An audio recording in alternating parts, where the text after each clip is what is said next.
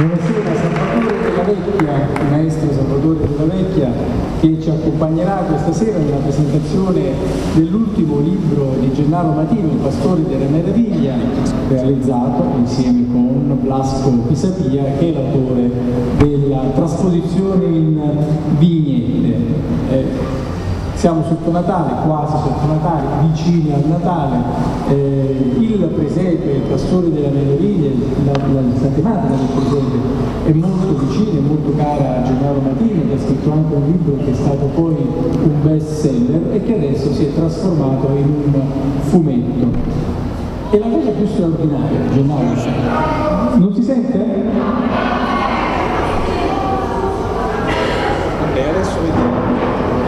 Vai. Si sente male? Adesso meglio? Vai. Forse rimbomba un poco. Non si sente. Ditemi voi come sentite meglio, così? Così è meglio?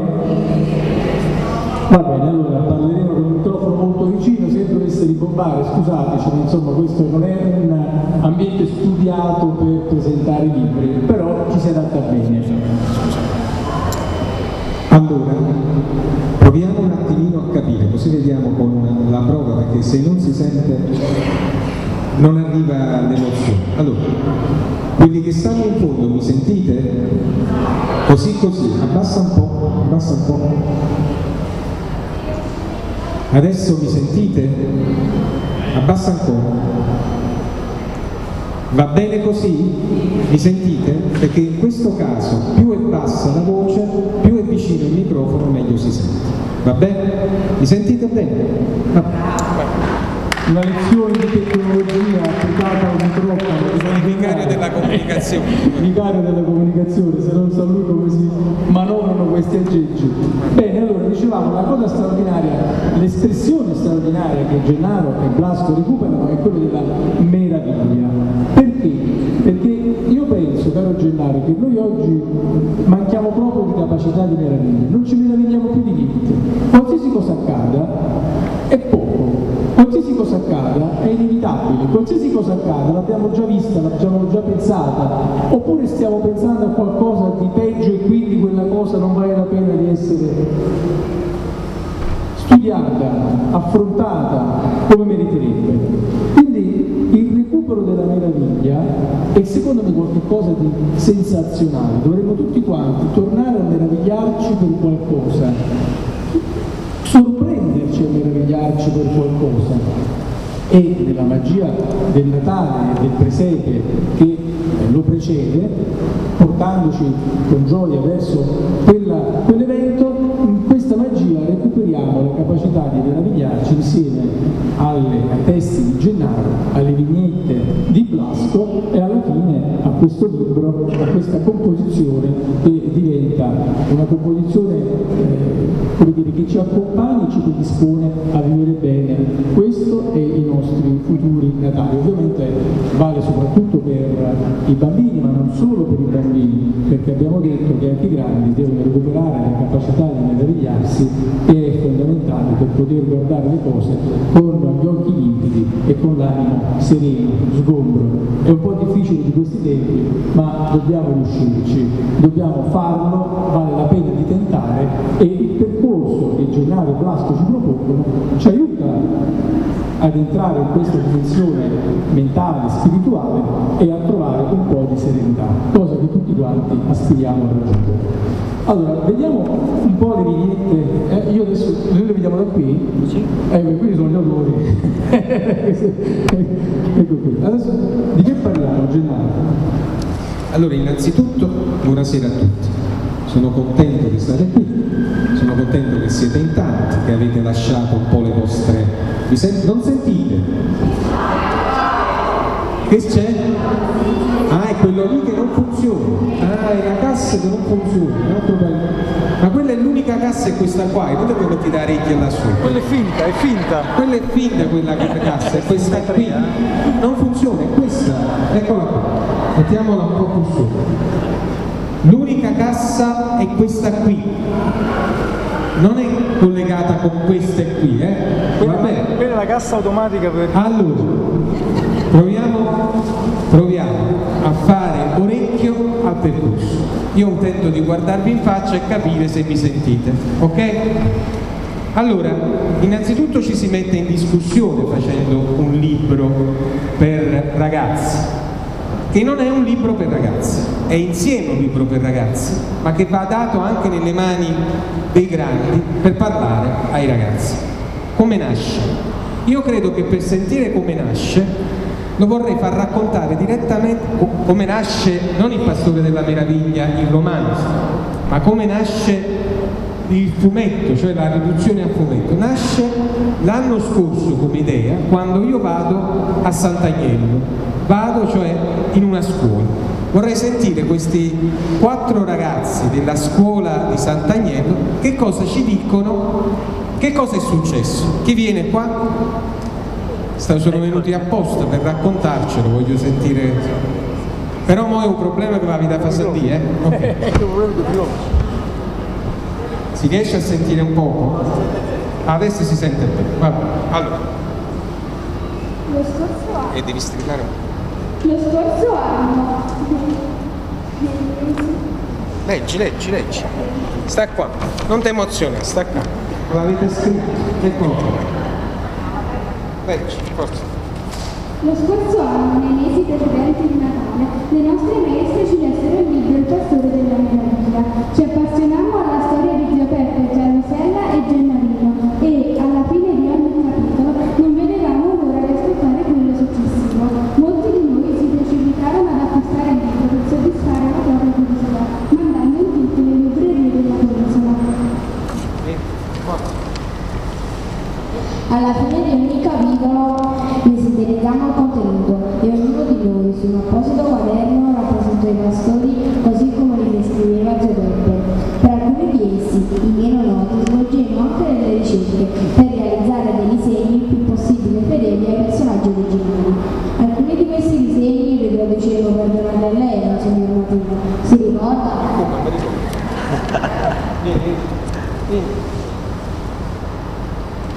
Ma non è finita qui.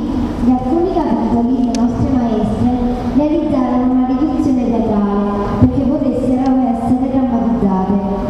Furono sorteggiati 3 alunni per sezione e con l'aiuto del nostro caro amico regista Pino Russo mettemmo in scena 4 capitoli del libro. Che emozione vedere e sentire parlare quei personaggi nel genere così familiari. L'ultimo atto fu la realizzazione del Presepe, con i pastori come quelli di Giuseppe, messi nella posizione indicata da lui, e questo grazie al nostro abile maestro ceramista Marcellesi. È stata un'esperienza bellissima che molti di noi abbiamo ripetuto nelle proprie case. Grazie a quel libro che eravamo entrati dentro il Presepe, questo meraviglioso ed affascinante il Vangelo senza fine. Bravi, bravi. Allora, quando sono andato a Sant'Agnello e ho visto cosa era successo per il Presepe della Meraviglia, il Pastore della Meraviglia, che avevano fatto rappresentazioni, che avevano fatto il Presepe, che avevano costruito, che mi avevano detto che ogni casa aveva fatto il Presepe, che non si faceva da molto tempo, ed era stato un legame tra i grandi e i piccoli. Io feci una promessa, dice: devo chiamare un grande disegnatore che è amico mio, che ho visto crescere come voi, vorrei vedervi crescere bravi e buoni come lui, ma lui è bravo e voglio vedere se gli posso fare una proposta. Ma io te l'ho scritto nel libro, questo l'ho scritto dico: vogliamo fare un fumetto sul Pastore della Meraviglia perché arrivi a quanti più ragazzi è possibile, ma soprattutto arrivi ai grandi perché possano regalarlo ai ragazzi, e così è nato il Pastore della Meraviglia a fumetti. Quindi grazie ai ragazzi di Sant'Agnello è nato questo libro. Sì, ma adesso Blasco, quando hai ricevuto Blasco la telefonata di Gennaro con questa proposta, qual è stata la tua reazione? Ho avuto un regalo, mi ha creato un problema? Cosa hai pensato prima di metterti poi all'opera e di aver fatto questo splendido lavoro?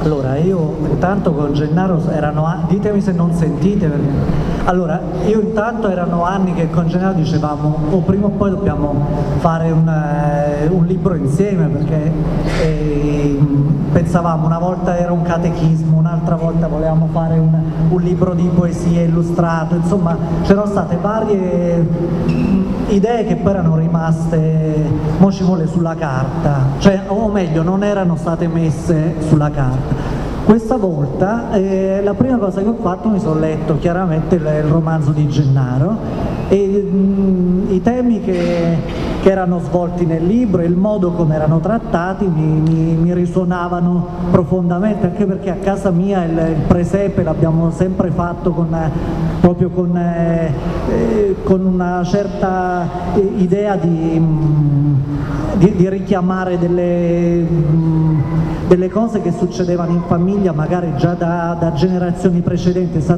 È anche un modo di stare insieme alle persone che non c'erano più, cioè di tenere un filo conduttore che ci legasse alle persone che avevano fatto il Presepe per noi prima. Per cui il Presepe è diventato un modo con cui riprendere questi simboli e portarli avanti. E niente, poi è venuto, piano piano è venuto fuori, abbiamo costruito l'intreccio. La difficoltà è questa, che il libro si svolge nel basso di nonno Peppe. E non ci si muove da là, cioè è con i racconti di nonno Peppe, con le sue digressioni, perché quando spiega dei personaggi del Presepe a Gennarino, ci sono praticamente, noi usciamo dallo spazio angusto del basso e veniamo trasportati attraverso le memorie di nonno Peppe nella storia del Presepe. L'idea di fare un fumetto anche abbastanza lungo, tutto chiuso in una stanza, non poteva funzionare, quindi la difficoltà, diciamo così, la sfida è stata quella di far svolgere una storia tutta attorno al Presepe, però cambiando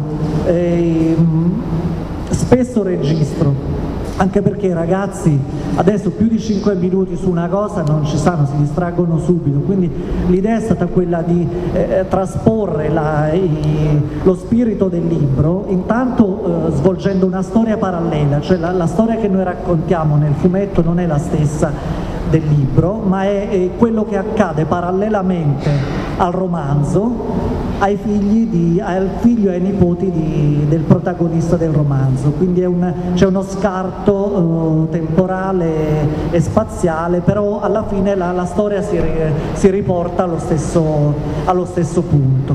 Insomma, l'ideale. Vabbè, faremo più giri perché non diciamo tutto subito, perché altrimenti però arriviamo in fondo alla nostra conversazione, che durerà non più di un'ora, vi tranquillizziamo, in ogni caso 8 meno un quarto chiudiamo. Gennaro, il Presepe ti sei ispirato ovviamente anche un poco a Natale in casa di Capello, c'è sempre lui che è innamorato del Presepe, c'è sempre una lete un po' brontola, un po' scherza, un po' prende in giro. Ecco, questo è un leitmotiv che tu conduci sia nel libro sia nel romanzo che in questo a fumetti. Ecco, perché la tua esperienza di vita è questa o ti sei mantenuto fedele a un cliché? No, vi può sembrare strano, ma io non ho seguito Natale in casa Cupiello. Io ho seguito Luisella del Vico di Antignano insieme a Chiedo. Quindi, nel senso che la mia storia è la storia che da bambino vedevo realizzato in un basso di Antignano, dove si faceva il Presepe.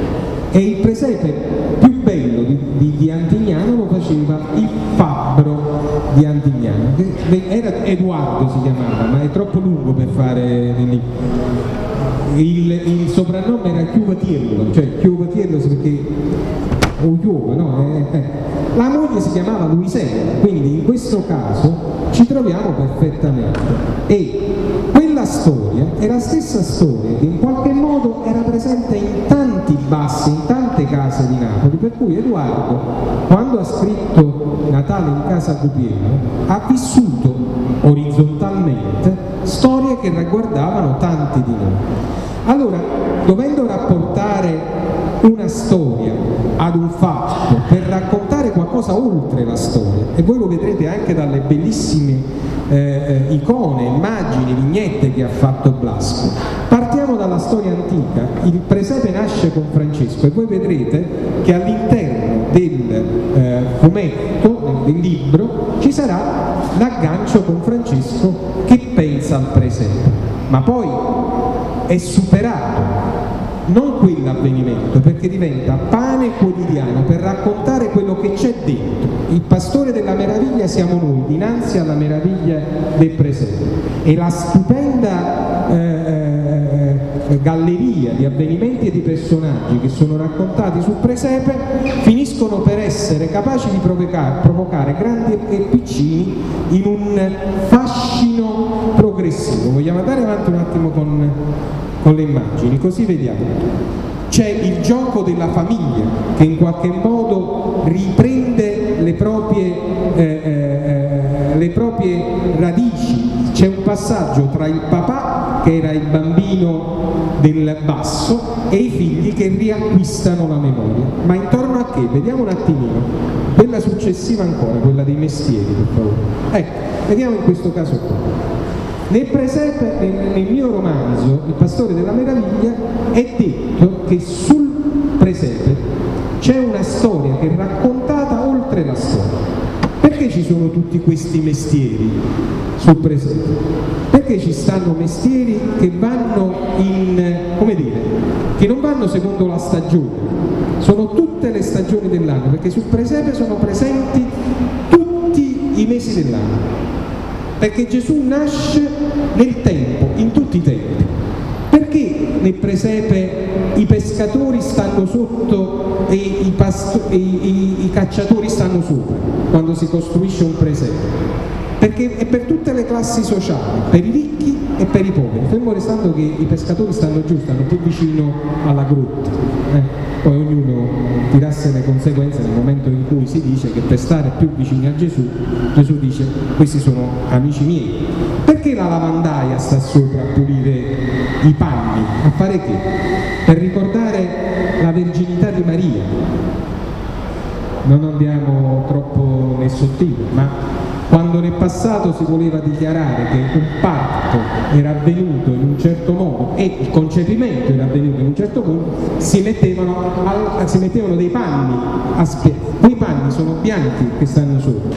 Perché sul presepe ci sta l'osteria a fianco? E bisogna andare alla cantata dei pastori, ai protagonisti, perché il diavolo va per trattorie. Se tu riesci a mettere l'osteria vicino alla grotta, il diavolo in quella osteria non c'entrerà. Cioè tutta la storia del presepe è raccontata con immagini progressivamente, in questo caso perché i ragazzi non solo possano riappropriarsi di una nostra memoria, ma entrare nel significato straordinario di un evento. Ora,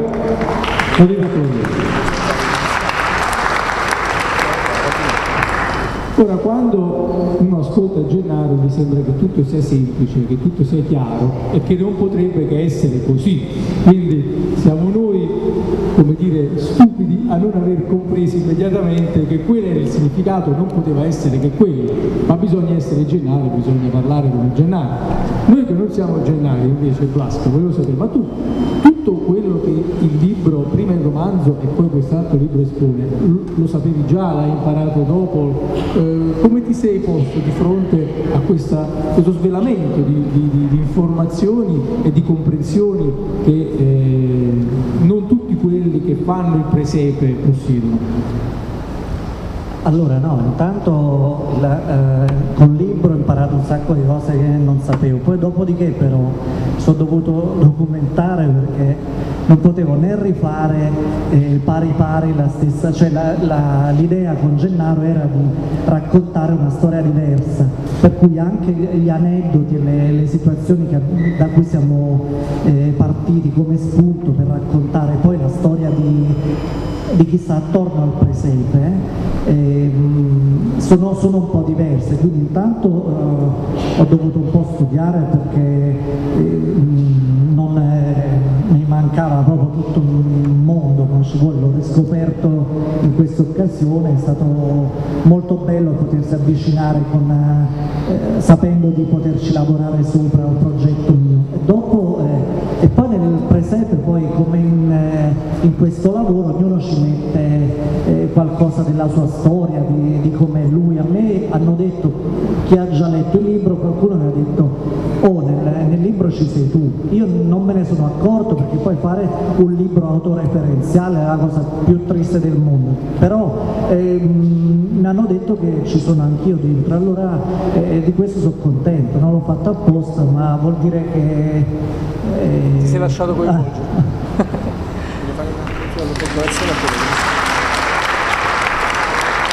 Vorrei però sottolineare una cosa, e lo vedremo probabilmente dalle prossime diapositive. È vero che lui ha dovuto approfondire quello che io avevo scritto, ma quando si incontrano due autori e un autore molto ferrato nel suo campo, in questo caso per quanto mi riguarda il mio lo conosco, io non conoscevo fino in fondo quanto fosse, lo sapevo, ma quanto fosse bravo anche nell'organizzazione dei percorsi, perché io posso dare una storia, poi la storia deve diventare una sceneggiatura, la storia deve essere avvincente e battute serrate, deve poter essere ridotta in un percorso che sia di per sé stesso attualizzante. E beh, questo l'ho potuto fare soltanto perché ci stava Blasco. E poi io ho imparato anch'io delle cose da lui. Puoi andare a questa storia che io non conoscevo, cioè questa storia è una storia che conosceva lui e l'abbiamo concordata insieme con un passaggio importante, cioè una leggenda che racconta di una zingara che pure lei voleva andare alla grotta, ma non aveva niente nelle mani, e nel momento in cui arriva viene, come sempre succede per chi è diverso, allontanato. Viene allontanato. Lui l'unica cosa che aveva nelle mani era un sasso, e questo sasso era quello che voleva portare alla grotta del bambino, ma viene scartata. Ed è bellissima questa immagine in un momento in cui c'è un grosso parlare intorno alla diversità in genere, i migranti, coloro che non vengono accettati. In questo caso lui ha posto questo marchio, come dire, di accettazione, perché quel sasso che cosa diventa? Non lo diciamo prima. Quel sasso che era un dono per il motivo che era stato scartato, no? Ebbene, il dono più grande dopo le lacrime della zingara, ci sta dopo? No, però lo dico. No, però lo dico. È che quel pacchetto che ha nelle mani, no? Diventa Gesù bambino, il sasso si trasforma in Gesù bambino. Gesù sceglie di nascere nelle mani della zingara ed è bellissima come immagine. Non solo, ma devo fare un'altra premessa. Io ho visto come sia stata un'altra operazione che abbiamo dovuto condividere insieme, che è quello di sdoganare in qualche maniera il presepe, perché non è così dalla semplice tradizione napoletana, e esportarlo a Milano. Cioè, in altri termini, io non è che dico questo progetto è stato fatto prima di Benvenuti a Sud, cioè nel senso che in altri termini qui ci stavano benvenuti al nord, cioè in questo caso c'è come la tradizione presepiale, così che anche i bambini di Milano facciano in qualche maniera capolino con i propri ragionamenti e le proprie esperienze su qualche cosa che invece è patrimonio comune. Sì, io direi adesso di ascoltare nuovamente il maestro Salvatore Della Vecchia, che sta là. Perfetto. Imbraccia lo strumento e ci fa ascoltare un altro po' di bella musica.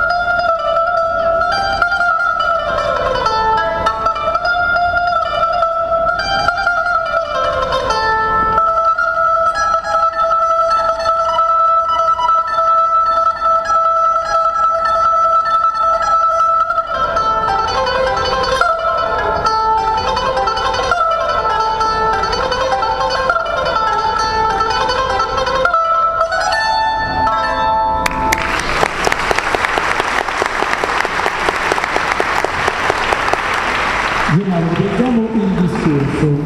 Ora io ho una curiosità personale e poi riprendiamo il cammino così come si sviluppa anche nel libro.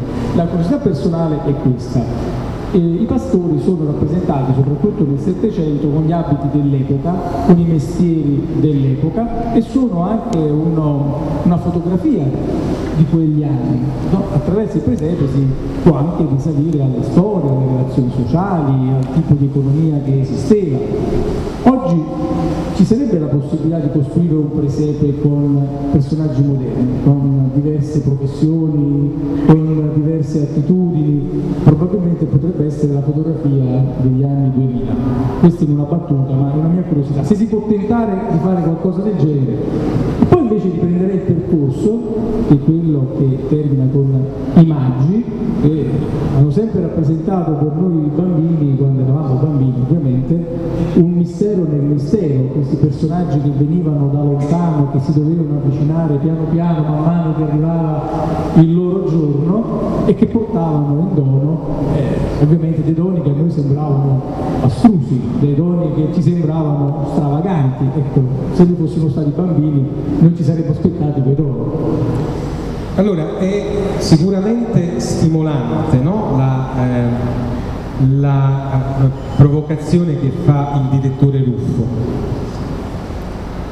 In realtà, fare una trasposizione nel tempo, in ogni tempo, della natività dal punto di vista del concetto, poi dopo andiamo sul problema artistico, dal punto di vista del concetto è sempre quella la provocazione, quella di dire: guardate, quando Gesù nasce, se nasce deve nascere in casa tua, deve nascere nella tua città, deve nascere nella tua quotidianità.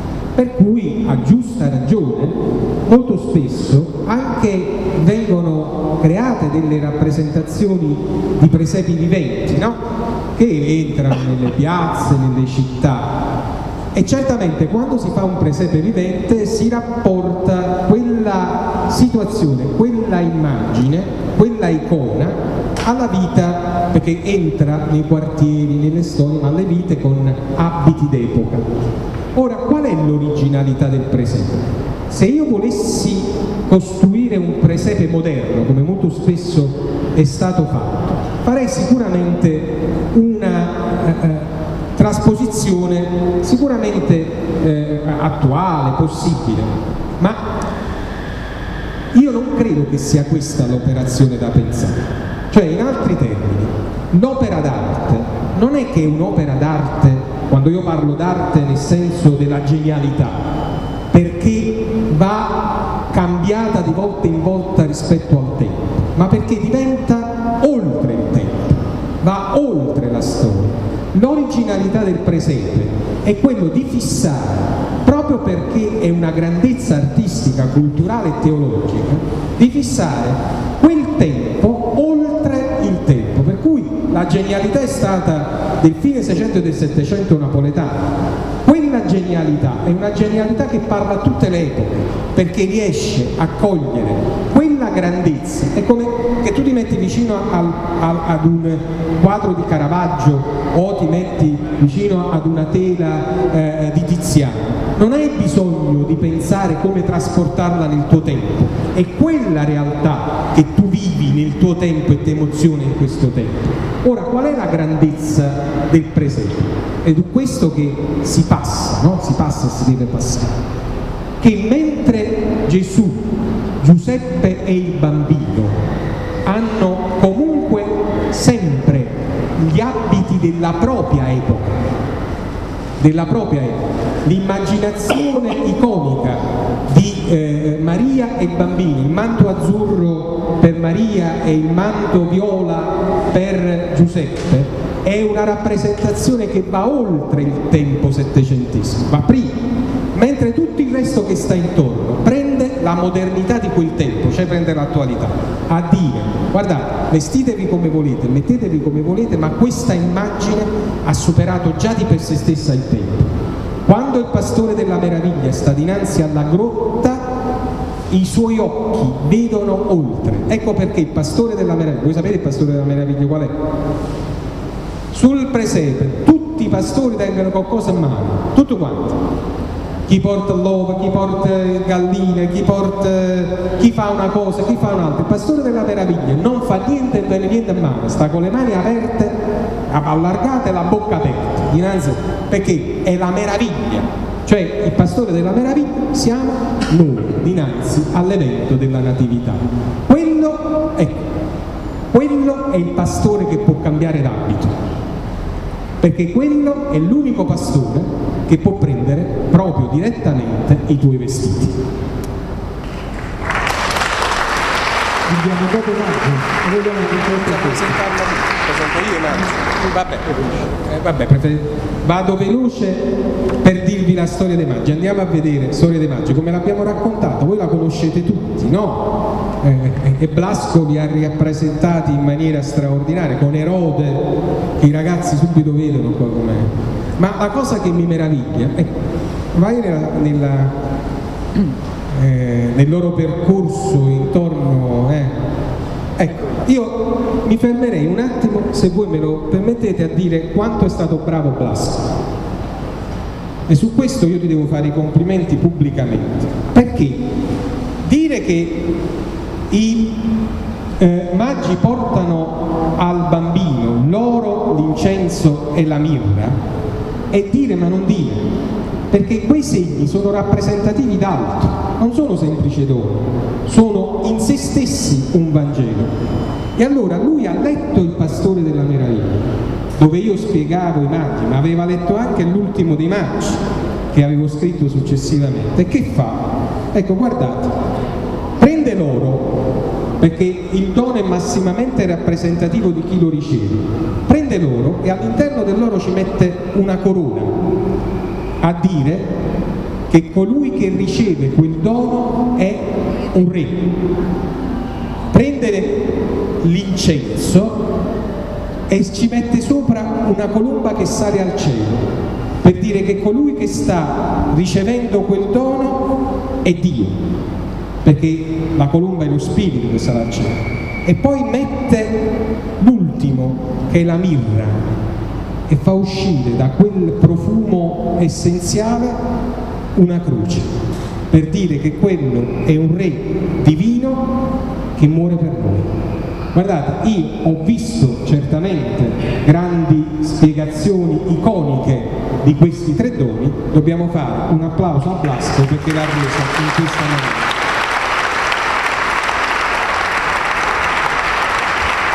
Allora, la storia di dopo, per legare la storia dei maggi a Milano, ci pensa Blasco. Allora, questa è la storia che racconta poi la moglie del protagonista, che è milanese, così ci abbiamo messo pure un pezzo dell'altra metà di casa mia, ed la leggenda vuole che Sant'Eustorgio abbia avuto le spoglie dei magi a Costantinopoli, le abbia portate a Milano, dove costruì lui stesso la chiesa che poi oggi porta il suo nome. Poi le reliquie furono conservate là, solo che poi arrivò Federico Barbarossa e nel 1100 se le portò a Cologna, dove sono rimaste fino adesso. Poi all'inizio del secolo scorso il vescovo di Cologna ci ha rimandato dei piccoli souvenir, dei pezzettini, ma insomma le spoglie dei maggi, quelle che tradizionalmente si pensava fossero le spoglie dei maggi, sono rimaste in Germania. Però ancora adesso ogni 6 gennaio c'è una processione con dei figuranti vestiti da magi che dal Duomo di Milano arrivano a Sant'Eustorgio e portano i doni a Gesù Bambino. E quindi ho ripreso questa storia per far uscire un po' anche il Presepe da Napoli e renderlo più per tutti. Posso chiederti, Gennaro, adesso una cosa, siamo quasi in chiusura, ascolteremo un ulteriore brano del maestro Salvatore Della Vecchia. È molto importante, tutta la storia si incardina intorno alla famiglia. È una famiglia che prima era disgregata, il padre voleva, la moglie era un po' distratta, il figlio grande addirittura ribelle, forse solo il piccolo un po' incuriosito, quindi si comincia con una famiglia in ordine sparso. Alla fine della storia la famiglia invece è unita, è coesa, è allegra, è contenta, ritrova uno spirito forte di collaborazione anche al proprio interno, oltre che di gioia a stare insieme. Ecco, il Presepe riesce anche a produrre questo. Per quanto mi riguarda, io penso, chiamatelo Presepe, io spero che sia il Presepe, chiamatelo albero, e non mi dispiace se si fa l'albero, perché pure chi è bello, però Presepe è bello. Però se i genitori lo fanno insieme ai figli è più Natale. Anzi, se lo fanno insieme ai figli è Natale. In altri termini, Natale è una festa da condividere, da mangiare non soltanto a tavola, perché non manca che si fa più, quindi non è, da condividere, da costruire insieme.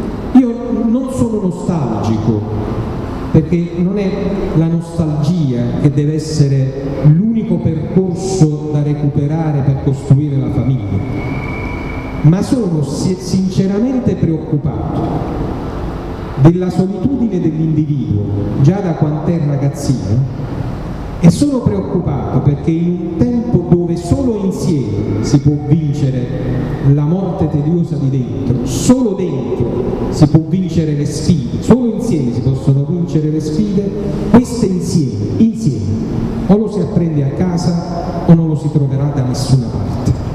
E per poterselo guadagnare questo insieme ci sono degli strumenti che non sono strumenti concettuali, non sono strumenti, come dire, filosofici, sono strumenti estremamente pragmatici, è il fare insieme, costruire insieme.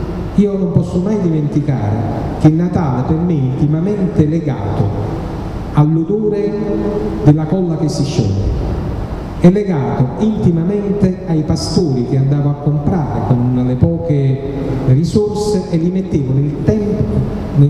Questa cosa non la sentite perché è una cosa che non la vita fa, che sta qua la vita fa, cioè nel senso che compravi i pastori e li mettevo in una scatola, insieme alla scatola mettevo pure qualche botto che ogni tanto doveva essere sparato la notte, poi non l'ho fatto più, però io penso che queste cose che si facevano in memoria di una costruzione di gioia da vedere insieme. Allora, io sono convinto che la storia che Blasco ed io abbiamo proposto è intorno al presepe, ma fondamentalmente intorno alle persone che lo fanno.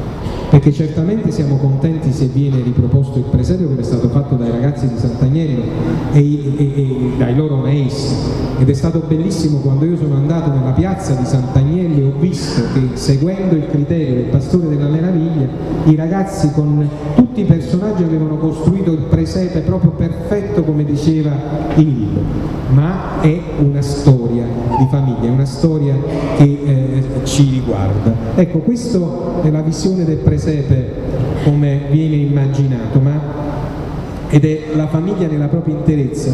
C'è Raffaele che ormai è diventato grande, ci sono i due bambini, ci sta il nonno, la nonna, c'è la moglie milanese, è la famiglia. E la famiglia che deve conservarsi uno spazio di verità e dei sogni. Io non voglio anticipare la conclusione, ma il libro prevedeva un finale e quel finale Blasco l'ha voluto conservare in questo percorso.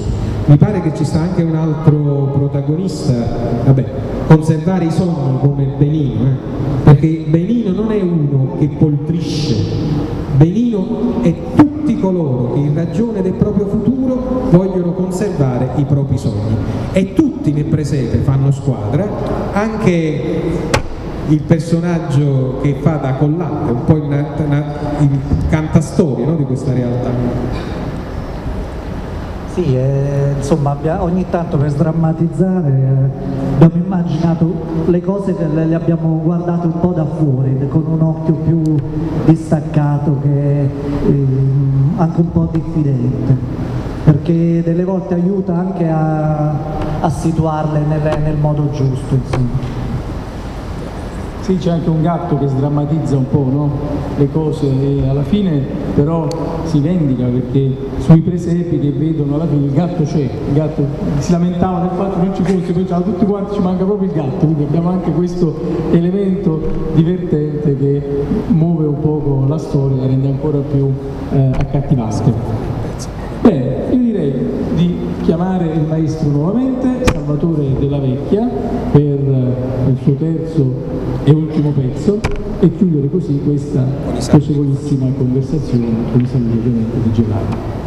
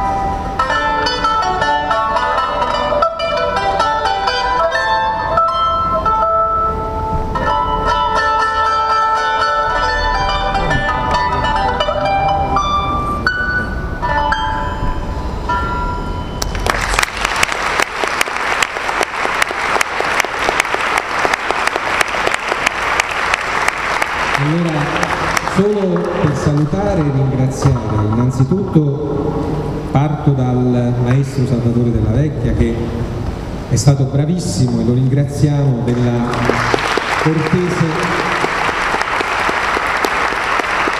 ringraziamenti che Blasco ed io facciamo a tutti quanti voi per essere intervenuti e per la bella e generosa ospitalità del dottor Vernetti, che ci ha permesso stasera in questo posto magnifico che ha recuperato alla città, unendo insieme utilità e fascino, e credo che veramente possiamo... Sì, questo qui è stato premiato quest'anno come il parcheggio più bello d'Europa, questo qui è stato premiato ed è stato intitolato al Giubileo per Napoli. Grazie al dottor Vernetti. Ringrazio il dottor De Gezio, che non può essere qui presente perché è il neopapà che ha avuto Valerio, ma con i suoi ragazzi ci ha dopo permesso di avere un momento di fraternità. Ringrazio il maestro Giacometti, che è colui che ci ha permesso di avere, ecco, io lo dico proprio perché sono tutti amici a cui non abbiamo, veramente hanno fatto pubblicità, hanno messo questi, come si chiamano, questi totem, ringrazio Tommaso Gabriele, che è il proprietario, uno dei proprietari di CRC Italia, che è stato qui, che sta facendo trasmettere per radio questo, che ci offre la pubblicità, l'ingegner Gravini, che mi ha collaborato per l'organizzazione di questa serata, di Cristina, che ha permesso che le bozze arrivassero pulite come sempre, con il suo garbo, la sua intelligenza, e il maestro Aversa. Marcello, vieni qua, vieni, che io ti voglio far perché tu stai nascosto. Questo signore qua è un maestro d'arte, che è uno splendido maestro presepiale, ma non solo, che ha lavorato con i ragazzi lì a Sant'Agnello e altre parti per rendere possibile il miracolo, insieme a tutte le maestre di Sant'Agnello, che il Pastore della Meraviglia diventasse fascino per i ragazzi. Grazie a tutti voi. Credo di aver ringraziato tutti, ma concedetemi che ringrazio Dio per chi è credente come me, ma anche per chi non lo è. Permettetemi che ricordo sempre che ogni cosa che si fa, per me, questo è il mio mestiere, è per rendere gloria a Lui. Grazie e buonanotte a tutti. Buona pomeriggio. Siamo trattenuti. Ho ringraziato tutti, mi sono spuntati qualcosa.